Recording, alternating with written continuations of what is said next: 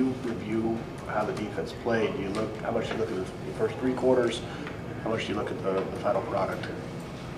Well, the final product, we found a way to win the game, thankfully. But, I told the defense this. They had Monday and Tuesday off, so the first time we saw them was on Wednesday. I thought for 53 minutes we played, very well. But the last 7 minutes of the game, we give up 2 crucial third downs, have a couple penalties that hurt us. But I thought, up until then, right about that 7-minute mark when it was, 30-16, I thought we flew around and played pretty well. But again, talked about consistency last week. Whether you put consistency, playing 4 quarters, finish, all into the same bucket. We got to play a 60-minute complete football game. Does that mean the changes from more blitzing to more man coverage that you did implement, did you find solutions in that to carry forward since it did work for 53 minutes? Yeah, I just think bottom line it got down to, they made some plays and we didn't make plays the last 7 minutes. What do you know about Jaron Hall? We did list him. We present a 2 deep to our players every week. And we did on Wednesday. The first thing we do is we go through the 2 deep with the guys. We listed him as the number 2. So, and then we went back. He's played. I think he played 12 plays in the Atlanta game, and then 10 or 11 plays against us. I think he's got there was almost 70 throws that he had in the preseason. So, you do your due diligence with a guy when he's on the 2 deep, and then obviously finding out this afternoon that he's going to be the guy. So, rookie guy that has a small sample size of a menu to go off of, but I got a lot of respect for Kevin and the people there, so they obviously thought highly enough of him to draft him in the 5th round. So, in terms of defending Jefferson, what you guys did week 1 last year obviously didn't work. Then you had 23 kind of follow him a little bit more later in the season that did work. Then he doesn't play against you, so you don't have the guy that followed him this week. Yeah. What do you go off of in terms of what you guys have done against him in the past when you're preparing for Sunday? Yeah, I think he is he's arguably the best receiver in the game. So he demands a lot of attention. I think you gotta mix up things with him. You can't just give him one consistent thing. But he's an elite player, and he's like I said, you have to know where he is and what he's doing on every snap. And that's when you do that obviously, based on what you call, there's some things that you're going to be a little bit limited in other areas. But he's the type of player that can absolutely ruin a game, so you have to have attention on him all the time. How much does not having Jair change how you game plan against him? Oh, obviously, guys. You have Jair's an elite player, so of course that's gonna. But it is what it is. We've kind of had that mantra, that mindset all year. That next man up, and we got to keep it moving and keep preparing. And they're going to break the huddle with 11 guys. We're going to break the huddle with 11 guys, and we got to go play. You'd obviously rather have him available than not, but does it help at least to some degree that you basically played the vast majority of the season without him, so you know how to what the other guys can do? And yeah, I think that's fair. The other thing, hopefully, a guy like Eric Stokes, who hadn't played football in 13 months, is going into his 3rd game now, so hopefully he'll be another week better.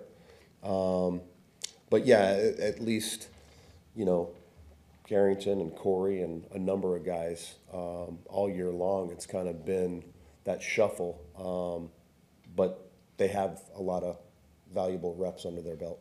Do you feel good about using Stokes on either side, or is he more of a left side guy for you, and then you'll fill in on the other side? Yeah, I think that's always I think that's a specific question for the player, but in having I always ask pass rushers and corners, because some guys do feel much more comfortable playing on the right or playing on the left. Very similar pass rushers. Some guys are just more natural on the left or the right. I think Eric's a guy. Eric really isn't bothered by a lot of things and kind of doesn't overanalyze things. So I think Eric absolutely is comfortable playing on the right or the left. But at least that's what he's communicated to me in my relationship with him. So I don't think he strongly feels he's better on one side or the other. Going back to the quarterback, what's the challenge of keeping the rushing game of his under wraps? Yeah, I think in today's football, I think that's something, Bill, that you have to be conscious of. That's kind of standard in today's football. Now, there's some guys that you just simply don't worry about them running, but these young athletic quarterbacks that are kind of coming into our league now, that's something you got to be worried about all the time. And this kid definitely falls into that category that. You do have to be conscious of it. And, when you do have a quarterback that can run, I'm talking about both when it's a designed, called run, but then also when things break down and you have, the perfect coverage, for example, but then a guy can take off and create and run and make plays on his own. That's a weapon that offenses have. And definitely something we have to be conscious of with this guy. This is teetering on a game plan question, so if you don't want to answer it, I totally get it, but do you have to play more zone against a guy like that? If you're playing man and your corners' backs are turned, then you just might not see him? Yeah, I mean that definitely, when you're playing against a guy that is a really good runner, it's always better to have what we refer to as zone eyes across the board instead of just man eyes. So you do have, especially when a guy breaks the pocket, you can see that because in zone coverage, you see the quarterback, you're reading the quarterback, you're breaking on the quarterback. So in case he does take off, you have that. But, I still think you gotta be able to always mix coverage principles and play multiple different things. Joe, I don't want to be overly simplistic, right? Because it's a lot more complicated than this. But, Baker has a really good game against you guys. DeVito obviously had his moments, and then obviously Young, at least in the fourth quarter, played pretty well against you guys. Is it important? I'm not trying to diss Jaron Hall by any stretch, but he is a rookie fifth-round pick. Is it important for you guys to kind of set the tone early and really kind of make sure that another quarterback doesn't kind of get momentum rolling against you guys as a group? Yeah, I would, I hope you guys understand that's kind of that's our mindset and that's our want every week, no matter, if we're playing against, Patrick Mahomes or Jared Goff. You were really good against Mahomes. You want to have that type of mindset and that type of attitude every week. But I think it's always very, very important to start fast. There's no doubt about it. Set the tone early, no doubt about it. Which, again, back to what I said earlier, I thought we did that for the most part in this past game. But that's the thing in the National Football League. You got to play for 60 minutes, and you can't play for 50 or 53. You got to play in a complete game, and when you get into the fourth quarter, you got to slam the door and close the door. So, that's our mindset every week, is that we always want to start fast, but we want to finish strong as well. About a month ago, Devondre Campbell made it clear how much he likes playing with Quay Walker. And I think I get the same from Quay. And you even say how much you need Dre as a veteran outside of Preston. How much does this defense miss those two guys being on the field for more snaps? A lot. First and foremost. I do want to, I'll answer that specifically, but I do want to give praise to, Isaiah McDuffie's done a great job when either one of those guys have been out. Eric Wilson even at times has gone in and done a great job for us. But yeah, when you're talking about, Dre and Quay, I think that falls into, you can make the same thing, with our secondary. I talk about consistency a lot, and guys being able to play together and gel and come together week in and week out, day in and day out, that consistency is built. And, you know, especially from an inside linebacker position, you know, specifically what you're saying, there's a comfort and there's a consistency that takes place when the guy to your right is all the same and the guy to your left is always the same. And that's created through time with just building reps. And, you know, Dre relies on Quay for certain things and vice versa. You know, Quay relies on Dre. And it breaks my heart for him because I know how bad he wants to be out there.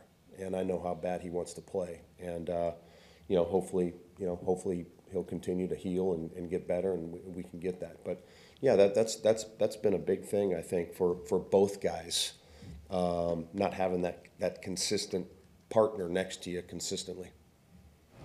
When it comes to starting fast, there's some weeks you do it well, and other weeks you don't. What ultimately falls to the difference in the 2 weeks? Is that an execution thing, going out and making plays? Is that play calling on your part? What's the difference in those 2 weeks? Yeah, I think yes, and yes. I think it's a combination of all those things. You know, you wish, I know as a coach, when things like that happen, you wish you could, you know, put your thumb on it and say, God dang it, this is why, let's fix it. But that's the constant challenge when it doesn't go your way. But I think it's a combination of all those things that you listed. So there's no like magic button, like you can't just be like, okay, we're just going to blitz more. If you have that magic button, I'll pay you for it. I'll give you good money for it. I just ask questions. Yeah. That's all I'm good for. Yeah, I would love to find that magic button. You mentioned Stokes earlier. How do you think he's done? Obviously, it's easy for us to see him give up touchdowns. It's also easy to understand that he had training camp, so he's kind of in training camp mode, so to speak, while other guys are in mid-season mode.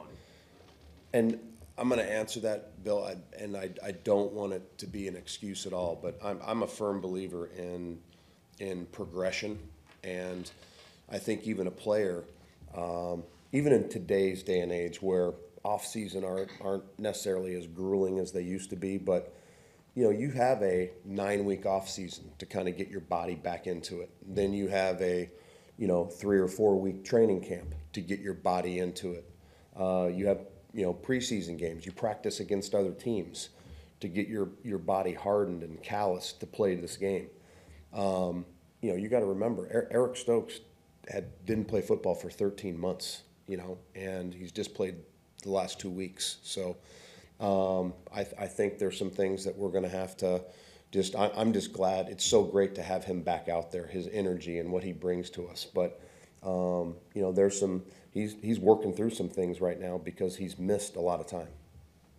Last one, please. Joey, after the game, I was talking to Anthony Johnson, and he wasn't thrilled with his play. He thought he made some mistakes. But you used him in a lot of different ways, slot, you know, up, back, whatever. Yeah. What do you think you have in him? And, you know, how much confidence do you have in him at this point? Good young player, you know, and I think kind of what I was alluding to before, I think because of injuries and whatever, he's been able to log some valuable time as a 7th round rookie safety this year, you know.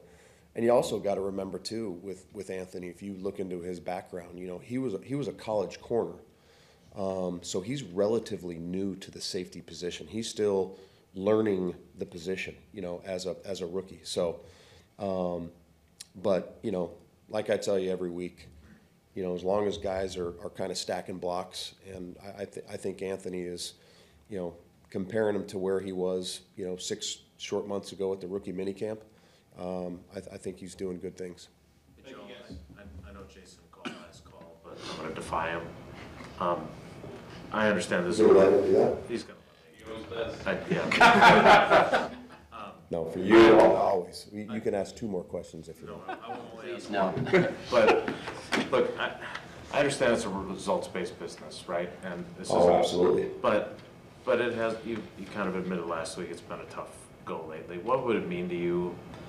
You got to win. You want to win and all that stuff. But what would it mean to you to win and have your guys play really well for you the last couple of weeks here, and maybe get into the postseason when you've gone through the last several weeks after your defense had played pretty well for a good chunk of the year. What would it mean to you for you guys to play well on your side of the ball?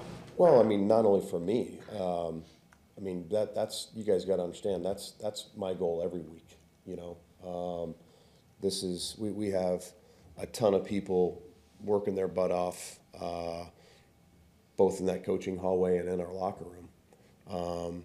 So yeah, I mean, I just want to win for the Green Bay Packers. You know, I don't care about individual anything like that.